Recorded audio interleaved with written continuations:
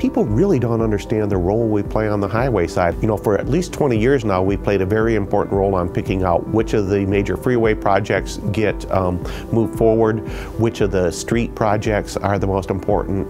We have a strong role in helping moving forward with signal synchronization and other smart highway projects. It's just this really dynamic place that looks at bringing it all together. Fundamentally, the master plan for highways and freeways would help the region understand how to reduce congestion. We have the 710 freeway, which is used extensively by trucks as well as cars. We have the 405, we have SR 91, I-605, I-5, and at the northern tier we have SR 60 and I-10, of course. All of these projects and freeways need some sort of improvement.